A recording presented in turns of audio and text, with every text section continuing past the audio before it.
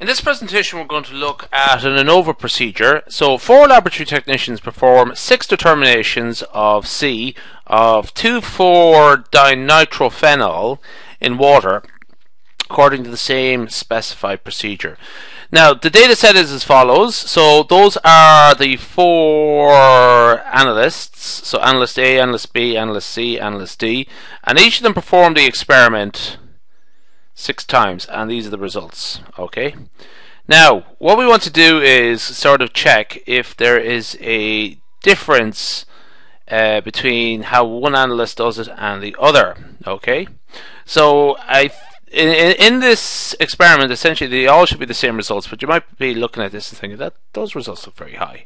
Now, if you're familiar with the chemistry behind it, this is just a sort of contrived example, and these numbers might be very extreme, but we'll just go along with them for the time being. Okay, so we want to sort of see if there's a significant difference between the mean of the determinations made by the 4 investigators. And again, it might be, the numbers here might be a bit extreme. It's just to set up the example. So essentially what we might do is run this procedure in a programming language called R, and if we do, this is the type of output we would get. But what I will do here, what I have done here is that I have taken out some of the values here. So what I have to do is actually figure out what goes in here. So I'm going to set up my little table here,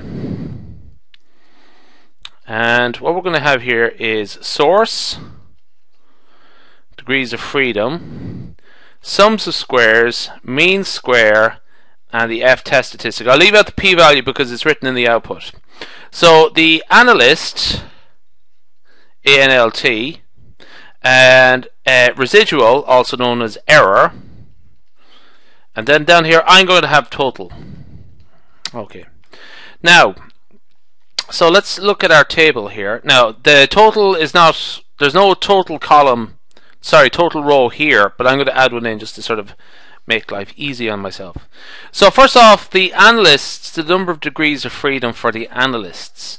Well, if we look back here, we see that there's actually 4 analysts. So analyst is a factor with 4 levels. Okay, so the degrees of freedom is going to be 4 minus 1, okay, which is 3.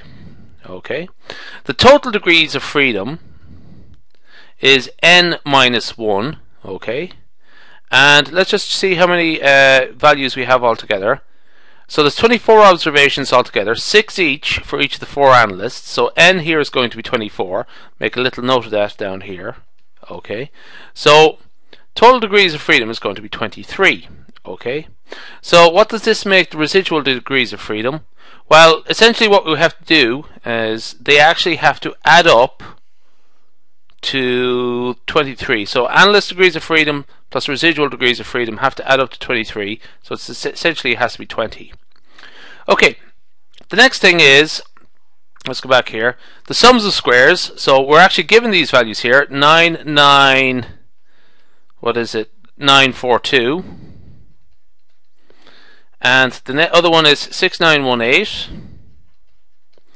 Okay, if we were to add those together, we would get the total sum of squares. So that is 0, 6, 8, carry the 1, 6, carry the 1, so 16860. Okay, the next thing we have to do is, so what we need now is to find these values here. Okay, and so the mean square, as always, mean square is the sum of square divided by degrees of freedom. So this is going to be 99962 divided by 3. So that is 33314. Okay, and likewise for the mean square for error, or mean square for residual, that is 6918 divided by 20. Let me just get my calculator. So it is 345.9. Okay, so now what we have to do is find out the F-test statistic. Okay, And the f-test statistic is essentially the mean square for analyst divided by the mean square for error. Okay, so it is 33314 divided by 345.9. I make that to be 96.311. Okay, 311.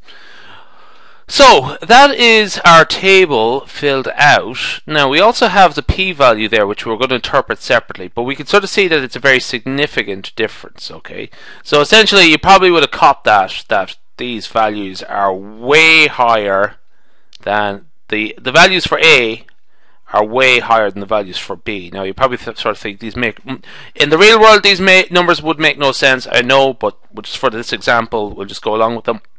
Okay.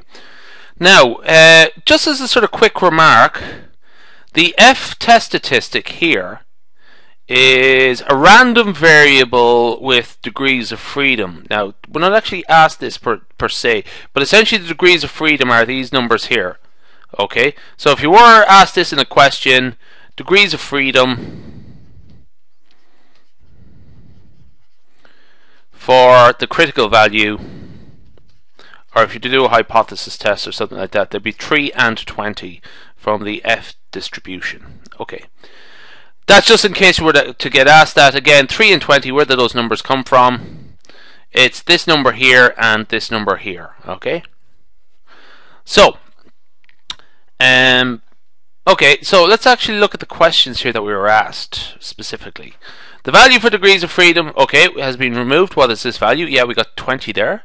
And we also got the f-test statistic, so A and B are done. State the null and alternative hypothesis for this procedure. Okay, so there's a couple of ways we could sort of state the null and alternative. So the null hypothesis could be written as H0 mu A, that's the average result for analyst A in terms of titration, in terms of measurement. Mu B equals mu C equals mu D, with the alternative being mu is different for one analyst, at least one analyst, something like that. Okay, or another way we could sort of say it is no significant H0, no significant effect for analyst, for the factor analyst. That is to say, the results do not depend on which analyst is doing it. Now, you're thinking, oh, that makes no, well, that doesn't look, that our data does not support that. You're dead right. Essentially what we have here is a very high p, or a very low p-value. It's highly significant. Okay, 3 stars, 3 asterisks there, highly significant. So highly significant,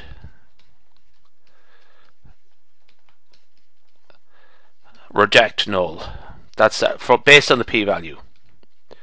So reject the null hypothesis.